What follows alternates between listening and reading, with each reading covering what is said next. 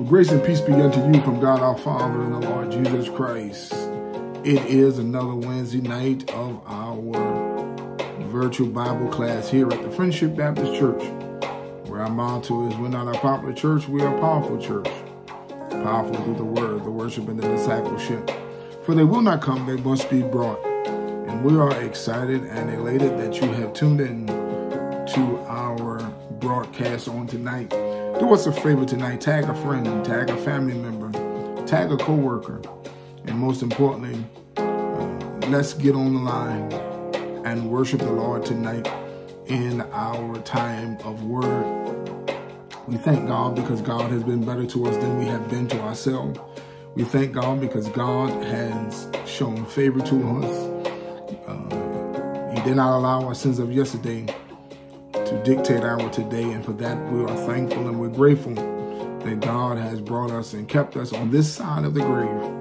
That many people have had or had plans to be here this evening, today, but we thank God that God has saw fit to keep us here up until this time, and we're grateful to the Lord. Listen, we want to say, let's remember to keep our Mother Harmon in prayer.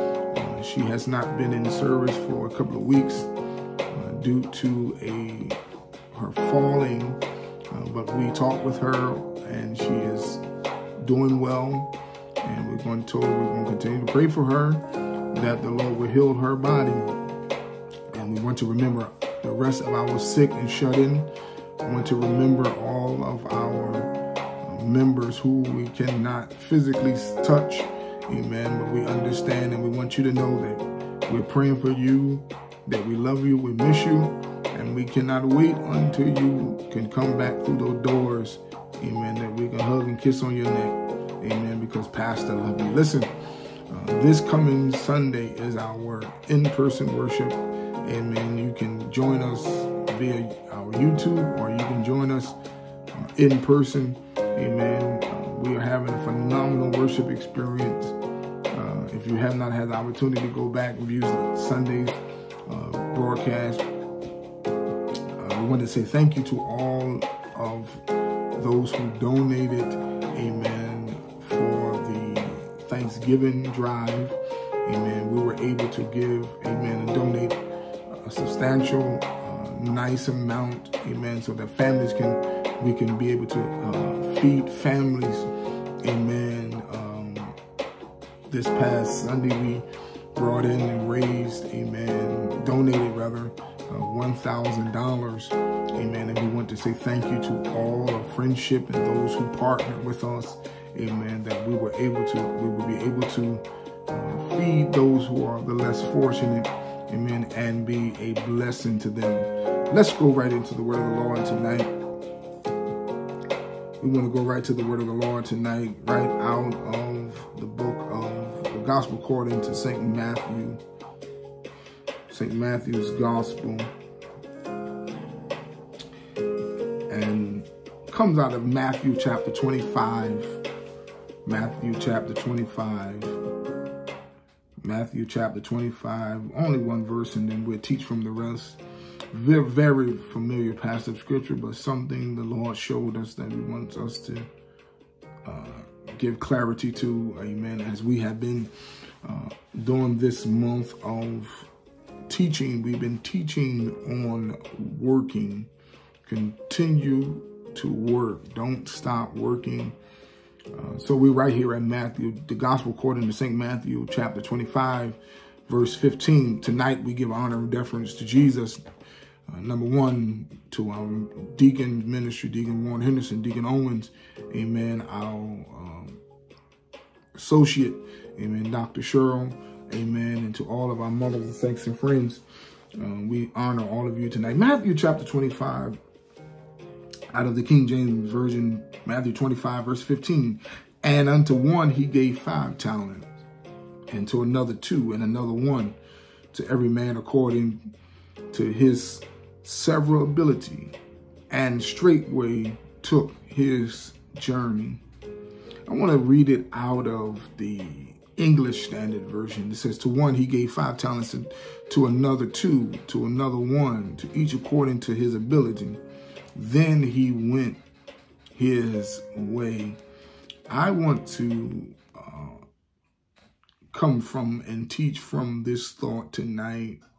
Work with what you have. Work with what you have.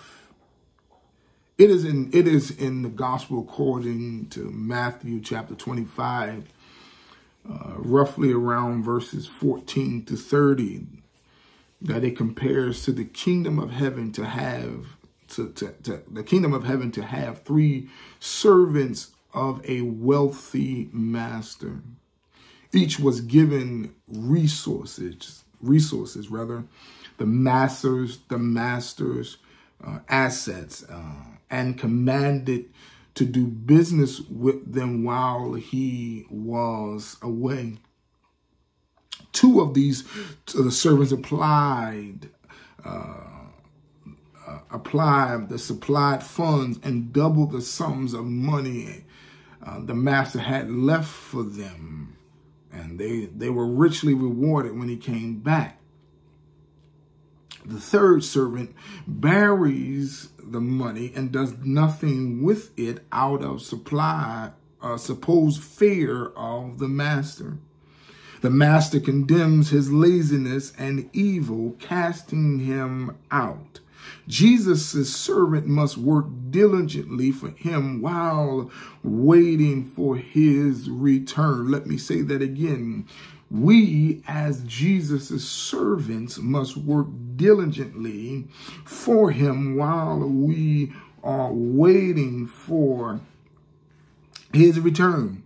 Not wasting the talent and the time and the resources which God has been afforded to us. When we look here in Matthew chapter 25, Jesus here is telling another story. He's giving a parable about how his followers, we as his people, should live as we await his return. And this in other parables we have he emphasizes being prepared as a lifestyle according to Matthew 24 verses 50, 25 and 13.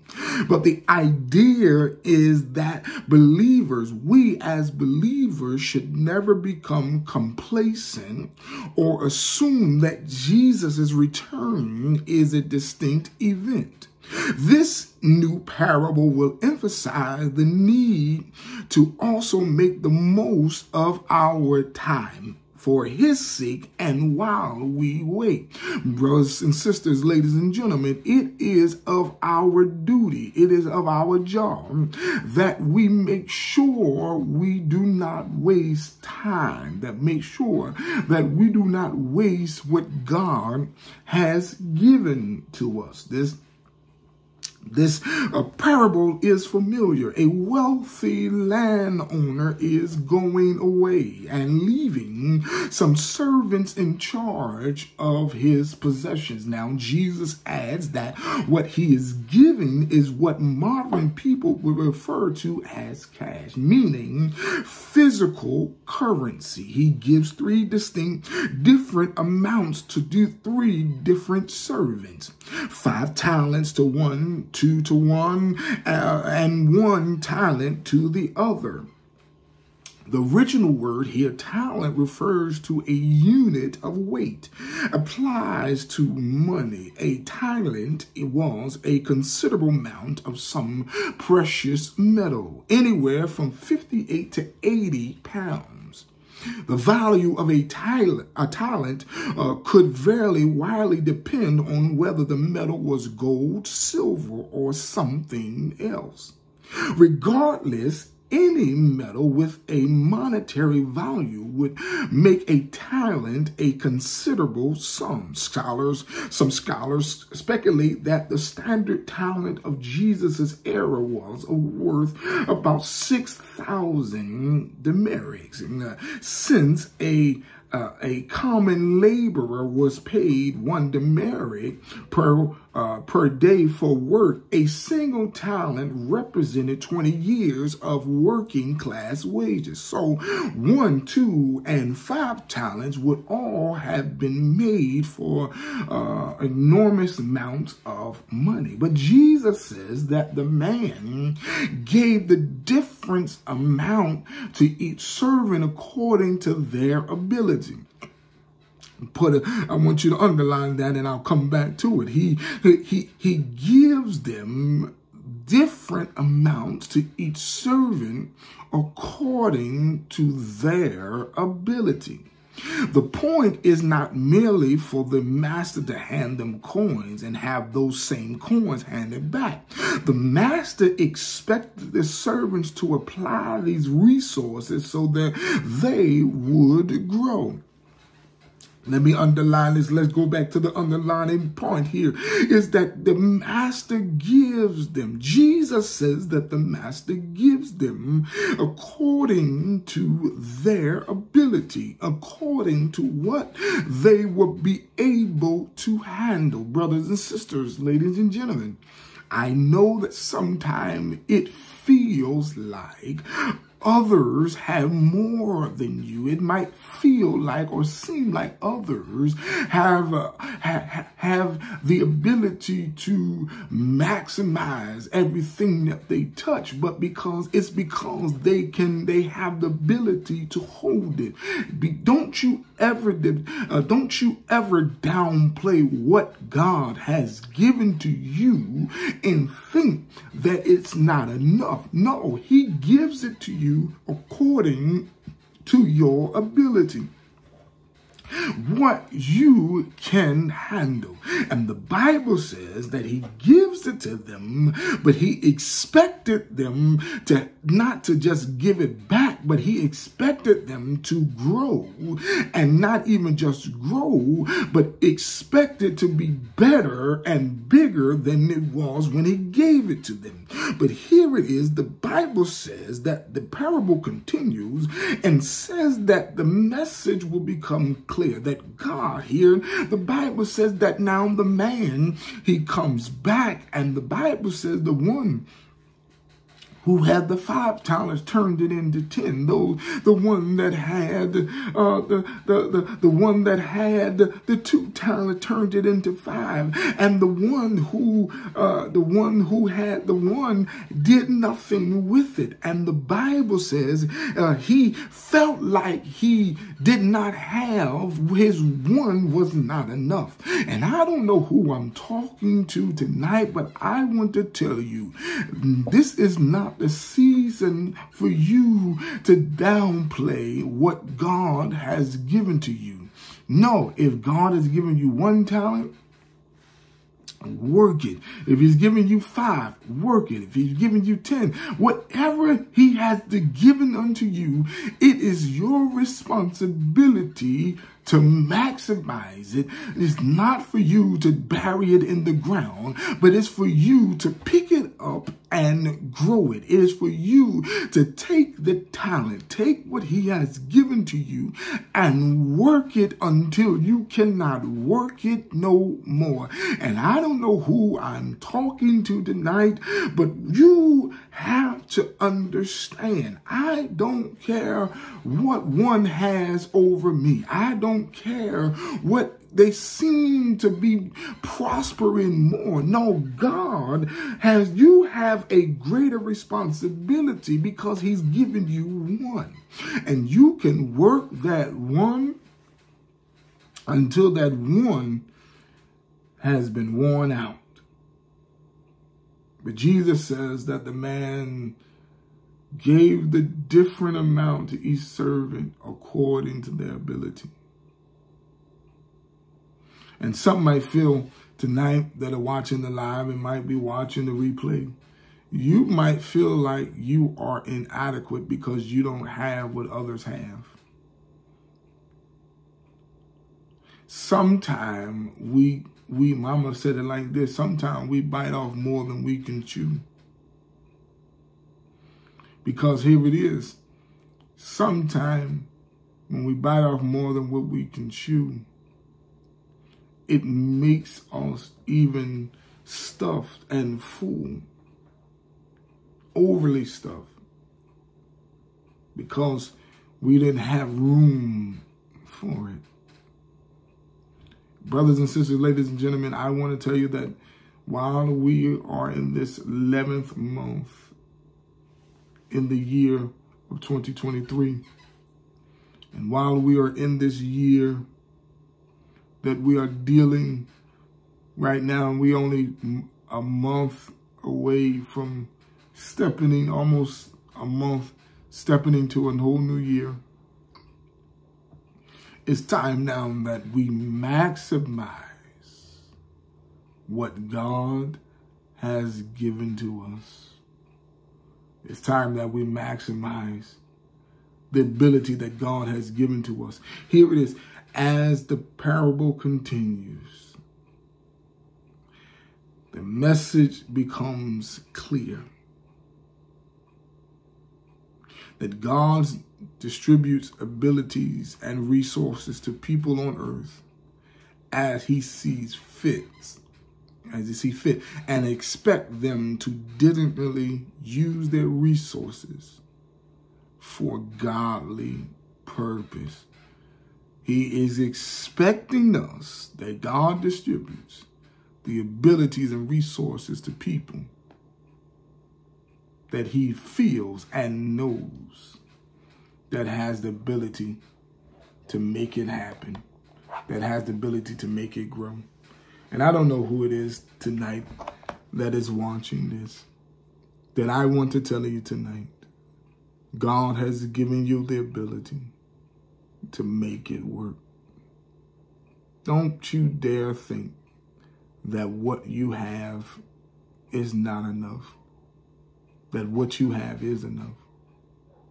Because God has, as I said, God has the ability to hand out to those he knows and feel like will get the job done.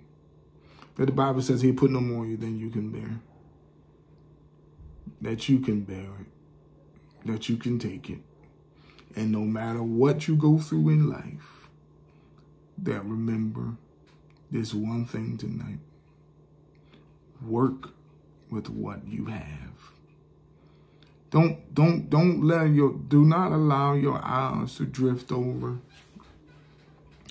and become envious of what others may see. You may see from others.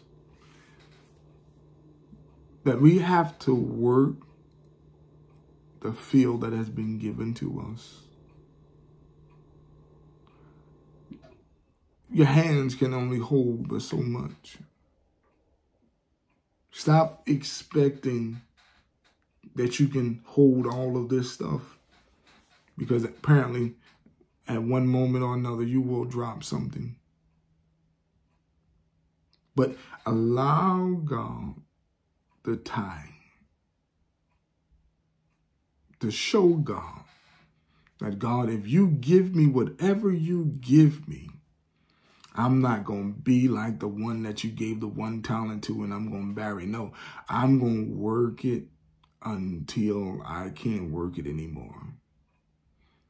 I'm speaking not just to people of faith, but I'm speaking to those who are seeking and saying, God, I have a business mindset. I'm looking for those who has a kingdom mindset, those who want more of God. That whatever you need, whatever you want from God, I want to tell you tonight, work with what you have. Because if you be faithful over what you have now, God will one day make you ruler over many. Because God is just testing us to see what we will really do with what we have. And some of us tonight have failed the test. Some of us has been in the same place because we feel like I have a college degree. I have an education. I have this. I have that. And why, God, I feel like I can't, you've given me less. Sometimes less is a blessing because you don't have to worry about all of this other stuff. All you have to do is work with what God has given to you tonight. And I don't know who it is tonight, but I want to tell you that if you hear this word of God tonight, I promise you that this word tonight, if you apply this word, if you will apply this word to your faith and allow your faith to work, I promise you that you'll see God working. You'll see God working even the more. That as you look at it, that if you apply this word tonight, I'm saying, God, I don't care if you gave me 1. I don't care if you gave me 5. I don't care if you gave me 2. I don't care if you give me 3. Whatever you give me, God, I'm going to work it until with the best of my ability.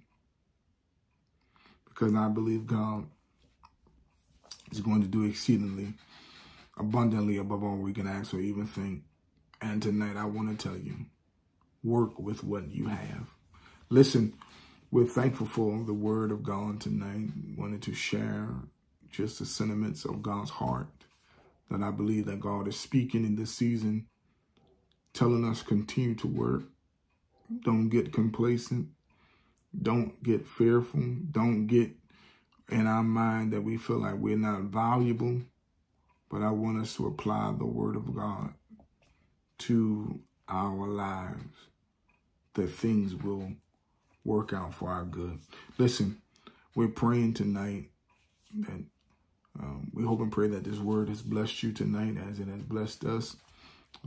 We want you to remember, once again, the offset, as we said earlier, to remember those who are sick and shut in, and remember, amen, as we get ready to come up on this Thanksgiving holiday, that we remember, amen, to be thankful for what the Lord has given unto us.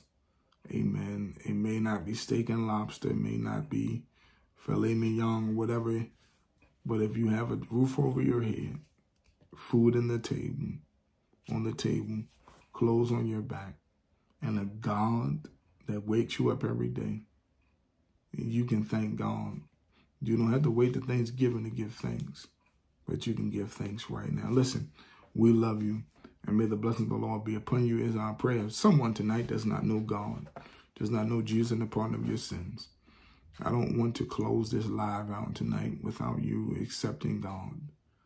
If you are a sinner and you need to be saved, I want you to repeat after me. Say, Lord Jesus, I am a sinner, and I need to be saved. I admit, I believe that you died and rose again on the 3rd day. I confess and make you Lord of my life. Father, I want you to come into my heart, my mind, and my soul.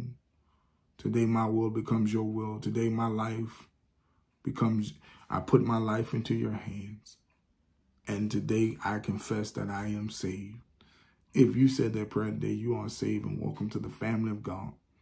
The second walk is to get into a Bible-believing, Bible-teaching church. And I want to offer you Friendship Baptist Church. That our motto is, we're not a popular church, we're a powerful church. We are powerful through the word, the worship, and the discipleship. For they will not come, they must be brought. And we believe that it is our due diligence that we have to go into the hedges and highways and compel men to come to Christ. Come see, come hear, amen, a man of God. Listen, we love you, and may the blessing of the Lord be upon you is our prayer. Until next time, I want to tell you, use what you have. And remember, we love you. And may the blessing of the Lord be upon you as I pray. Go in peace. God bless you.